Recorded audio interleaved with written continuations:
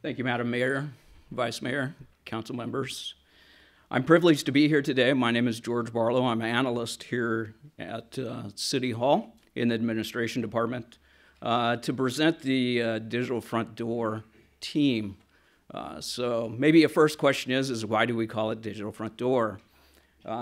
If we look at our front doors that we have at City Hall, and our population that we have here within the city, we actually reach more people digitally on the web than we do through our front doors here right at City Hall. So we put together a team called the Digital Front Door team, and that team is comprised of every department. We have at least one individual within every department on the team, and that team is really put together for a mission. And our mission is really to take that digital information, enhance that information, and that approach to our citizens, and really be able to communicate and improve communication through the web or in a digital interface. When we approach this, we really want to enhance how we do it. So we want that dual communication, not only one way from us to our citizens, but also our citizens back to the city. 2017 accomplishments, website analytics. 2017, we really started diving into our website and looking at how does our website interface with the public? How does our public approach our website? And one way to do that is through things like Google Analytics to check out and see exactly which pages are being approached, how the citizens are approaching maybe animal services or police services or anything within City Hall itself. So we want to look at those things. We have, and we looked at the accessibility, the speed of the website. Is it too slow? Are there particular things on there that aren't interesting? And because someone may go to a particular page, like our home page, how much information is put on our home page versus other pages that we have? Improve page content, and actually that brand, that imaging that we're putting out there. If we take a look at our website, the approach, how someone may actually look at various services, and how does our homepage interact that way? Can people access every single service on our homepage? And our homepage does do that. You can go to every single service the city establishes by the homepage. And make sure that it's interactive. Like this, we have our Community Service Award. You can click on it and brings up a award nomination for our Community Service Award. Last month, we did an Easter egg hunt on our website. So we actually embedded little eggs on our website, various locations, put it out on Facebook. This is our Facebook post. And what it did, gave people a link to our homepage. They would hunt around for various eggs, and it really became interactive with our citizens. We had actually 340 entries into our Easter egg hunt, but what's amazing is that our webpage hits are about 2,500 per day. When we did this, we were up to about 8,900 per day. So by having people go to various spots, they really learned how to interact in our site. And we got a lot of comments on Facebook saying, very good, hey, I found something that I didn't know was there. So it really gave good information. YC311, just about 5,000 users on the app. If you haven't downloaded the app, please do so. It really helps out our citizens, and it helps out us as the service providers. So you can do a graffiti If you see graffiti, actually take a picture, put it on the YC31 report. If you see things like potholes or a shopping cart out there, you can report those as well. What's neat about the YC311 app is that we looked at how can we enhance it, what can we do to provide other services on the app. If you look at the app face on the left-hand side there, you can actually pay a bill. So you can pay your water bill right from that app. If you're looking for a job, you can actually go to the job center right from that app. So additional services in one app. Facebook. At the end of 2016, we had 8,700 followers. At the end of 2017, we had over 15,000 followers.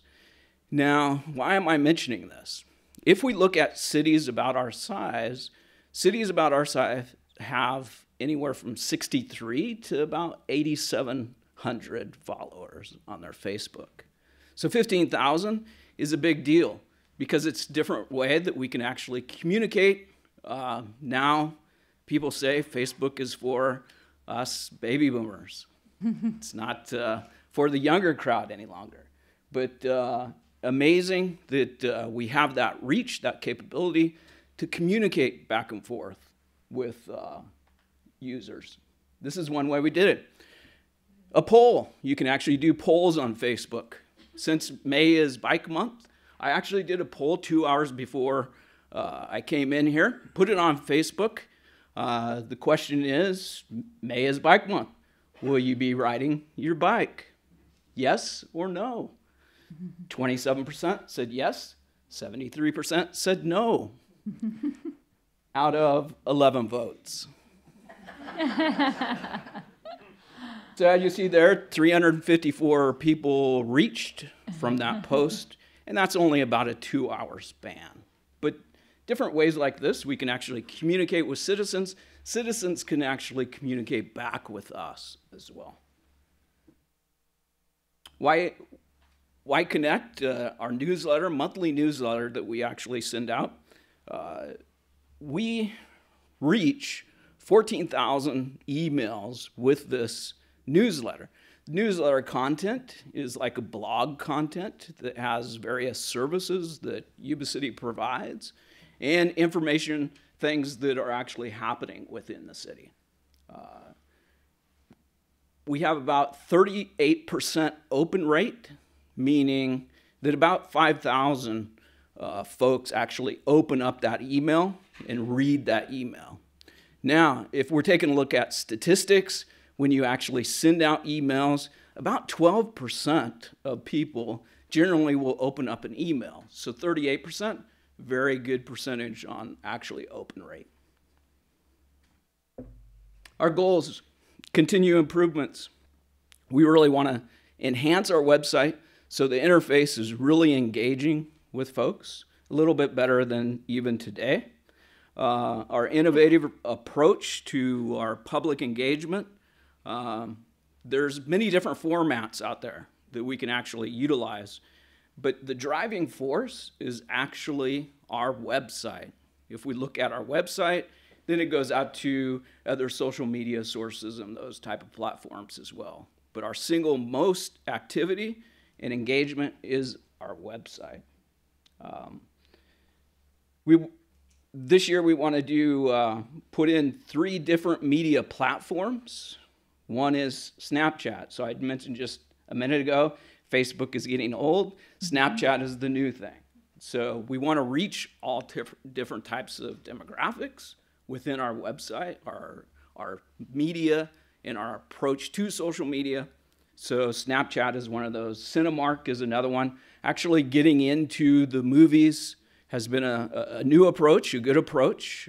Not for some, but for us, it has been new. So we want to do more of that, get into where you have a single set audience to promote different services that we have here at the city. And produce council recap videos.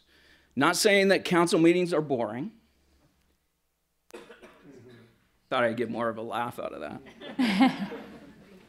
But really bringing in a recap of the council meeting. So it's only about a 2-minute recap of recapping everything that went on during that particular council meeting. And it gives that audience that small chip of information so that it engages them what's happening in our council meetings. And produce multiple short type videos so that it engages with the city on things that we do, like this one.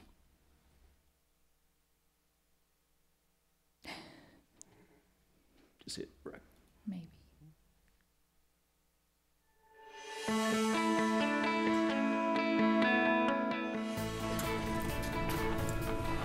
Welcome to the Yuba City Police and Fire Communication Center. Hi, my name is Tanya Smallwood with the Yuba City Police and Fire Communication Center. 911 is for life and death emergencies only. 911, what is your emergency? You want to order a pizza? Such as medical aids, crimes in progress, fire, or the threat of. Unit 911 emergency.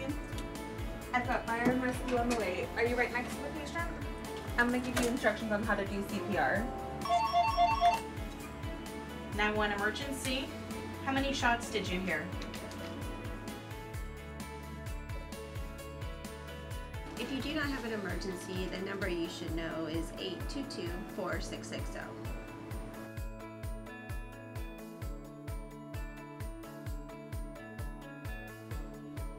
So a short little video engaging the audience on services that we provide. Katie Goodson and Elliot Peters, who are on our team, produce this. So something neat, something short, maybe something that that our citizens don't understand that we might do here at the city, or good information like this.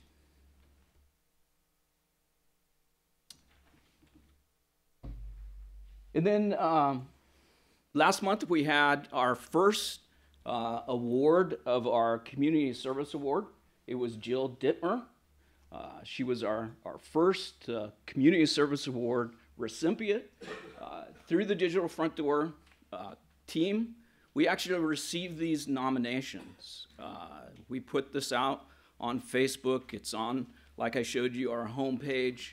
And what it does is really emphasize those individuals that really contribute to the quality of life here in Yuba City. So anybody can nominate those individuals based on criteria and submit those to the team. The team, once a quarter, chooses that individual based on the criteria, and we present it to that individual to council. Any questions? Thank you, George. Any questions, any comments? That was great. Thank you very much.